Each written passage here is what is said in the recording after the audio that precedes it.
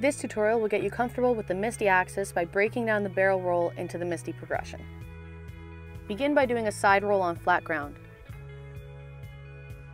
Start with your chest down, keeping your vision on the ground. Rock off one foot and roll sideways so your back is parallel with your starting position, keeping your legs up while on your back. Use the momentum of dropping your legs sideways to roll onto your feet, being sure you land facing the same way you started. Hop on the tramp and warm up with some basic backdrops.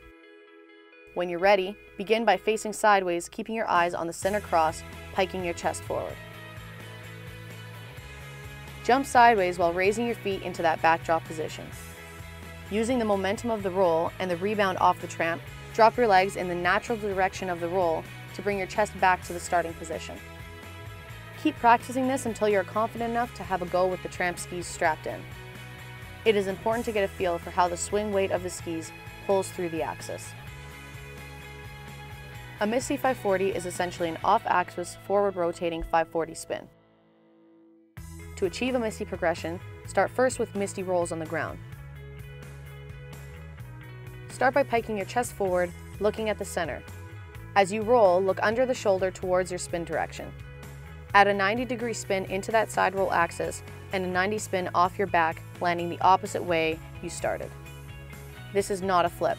If your butt goes over your head like a front roll at any point, it isn't a Misty roll. Repeat this step on the tramp, beginning with your feet wide just in front of the center cross. Set first, then drop your shoulder almost like throwing a downward punch while you pike your hips up.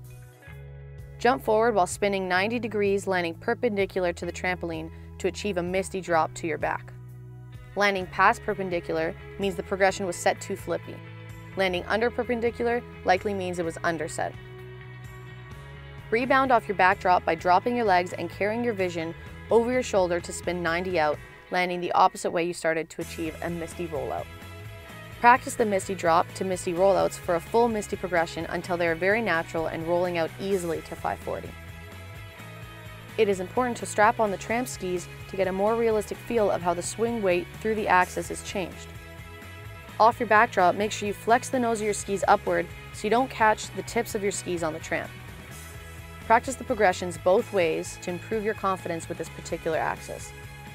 This tutorial was filmed at Whistler Bounce. I'm Calissa Lolos from Ski Addiction, helping you ski better.